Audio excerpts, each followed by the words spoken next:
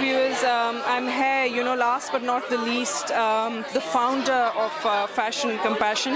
And let's ask her, about this event, how the idea sort of came into her mind, and about the launch in general. Hi, Ayesha. Hi, thank you so much for being here. Well, today is my launch event, as you know, and I'm here today and tomorrow. The name of the company is Fashion Compassion, and it's basically based on the idea that I want to open markets for women in the Middle East, Pakistan, Afghanistan, and also Africa. And my whole premise is that I want the creativity to be showcased to the world.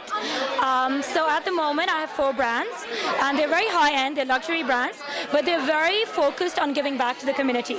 So they're made by the people from there, or designers who are from the West, and actually have gone back there and are awed by the beauty and the creativity, and they really feel that they need to give the women a platform there.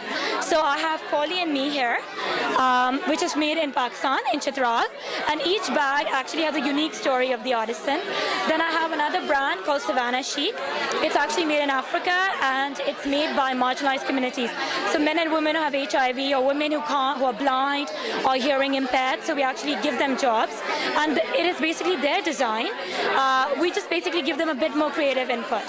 Then there's another brand called Palestine. They empower Palestinian refugee women, and they make beautiful, clutch bags that are gold-plated with, there's one right here, somebody has it, and they also do hand embroidery stuff.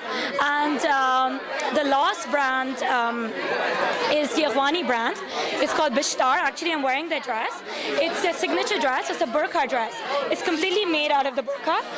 The Afghan artisans actually embroider it, and then we take it to Dubai and we modernize it by tailors. And all the money goes back to the Zahir Shah Foundation, and it basically helps Afghanis live a normal life, get vocational training, get microcredit, and also different charities.